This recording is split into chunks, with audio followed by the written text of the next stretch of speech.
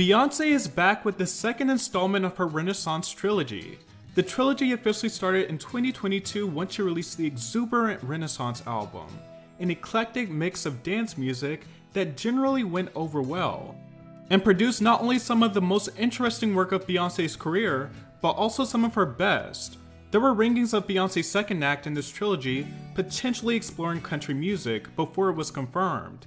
And inevitably, we got confirmation once she released Texas Hold'em and 16 Carriages, which brought on a lot of critics and questioning of Beyoncé's presence in country music.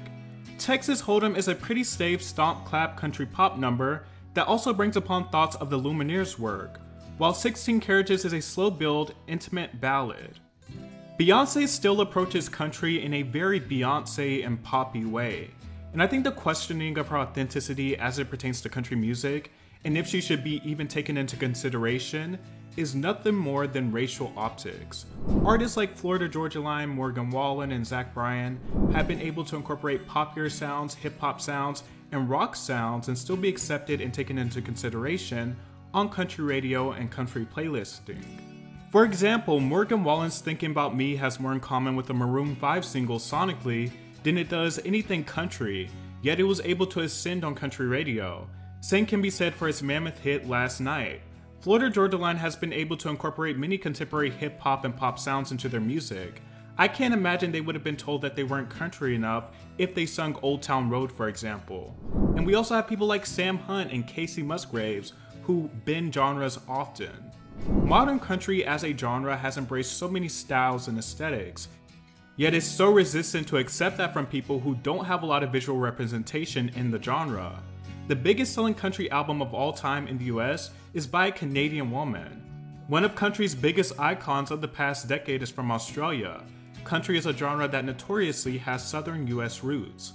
One of the biggest country stars of the past decade, and subsequently of all time, Taylor Swift, had an exaggerated twang for the majority of her early career.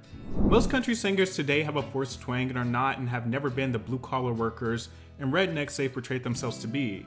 Yet for some people, a woman from Houston, Texas, who by the way does have a natural southern twang in her voice, exploring country is where they draw the line and have their meltdowns. Now there is a conversation to be had about country purists in general, and how many of country's genre-bending stars like Shania Twain, for example, experienced backlash and got told she wasn't country enough as well. But the conversation surrounding Beyoncé even transcends the whiny country purist, and some people just saying she shouldn't touch the genre at all, or isn't worthy enough. Now obviously the enjoyment and quality of the music is relative to the audience and listener, and if Beyoncé's approach of country music is something that aligns with what you like. But I don't subscribe to the idea that Beyoncé should be shut out because people claim she's not country enough. She doesn't know anything about country. She's not this, she's not that. When most of the same criticism isn't aimed at most country stars today, who more or less share more in common with Beyoncé's approach to genre bending than a lot of conservative country media would like to admit. It just seems like dog whistles for a more nefarious problem, which is race.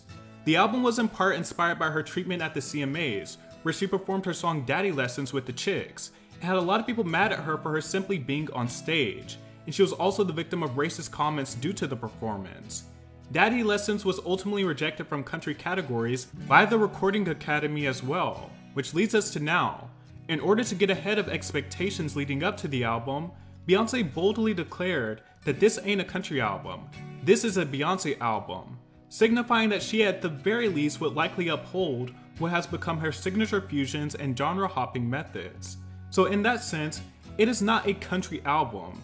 It is a Beyoncé album that has some country pop and country R&B, amongst other genres, while also tributing the influence Black America had on country's origins. While some might expect a sense of quaintness given that it toys with country music, the album certainly never loses the grandiosity and Beyoncé-ness of it all. I think a good example of that is the Jolene cover, Dolly Parton approved, which has been a hot talking point. It's a reimagined version where Beyoncé threatens to fight Jolene, and then joins in unison with her man who proclaims his loyalty to Beyoncé. A stark contrast to Dolly Parton's original shameless pleading with Jolene. Beyoncé's take inevitably caught some flack for its so-called anti-feminist lyrics, as if Jolene herself is someone Beyoncé actually knows. It reads more like a movie script than a genuine story for Beyoncé, where she's just playing the part. Ultimately, I can never imagine Beyoncé begging a woman to not take her man. So that aspect sticks true to who B is as an artist. But even with Beyoncé's original spin on Jolene, it's just not enough to overtake Dolly Parton's original Stone Cold classic. It's one of those songs that are simply too perfect for it to ever be outdone. Jolene isn't the only classic that Beyoncé reimagines. There's a cover of the Beatles' Blackbird. Blackbird was written by Lennon and McCartney about Black American struggles.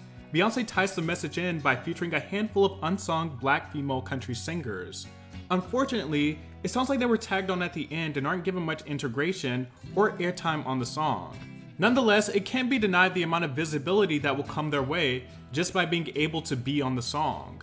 Beyoncé excels elsewhere on the record, like on the sonic experience of an opener, American Requiem, which reads more like a statement piece where Beyoncé goes off on her detractors. Used to say I spoke too country, and the rejection came, and said I wasn't country enough, said I wouldn't saddle up, but if that ain't country, tell me what is. 16 Carriages tackles Beyoncé's rise to stardom and endless work life. It's a slow burner and not exactly hook laden, but one of those songs that I find to be more engaging within the context of the album. Protector featuring her daughter Rumi is a sweet tribute to motherhood. Bodyguard, however, is the immediate standout to me and probably the most instantaneously sticky song on the album. It's 70s soft rock pastiche and lyrically it's a pretty typical Beyoncé love song, but it all works so well and naturally.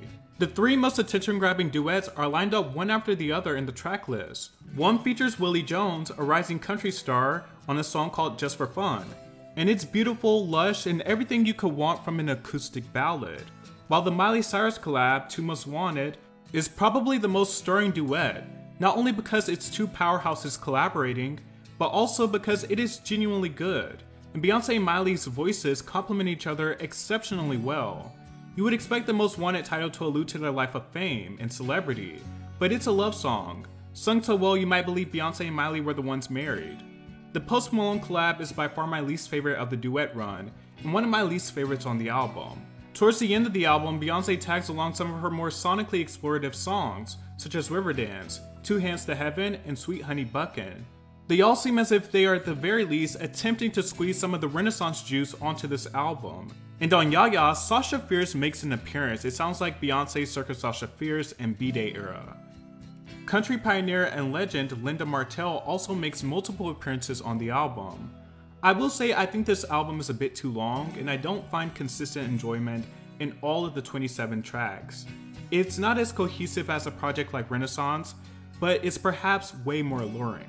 Cowboy Carter is a bit mixed, but with that being said, there's still plenty to enjoy here, and it ranks amongst one of Beyoncé's most daring efforts. Beyoncé's explorations of different sounds, styles, and ideas at this stage of her career is nothing less than admirable and impressive.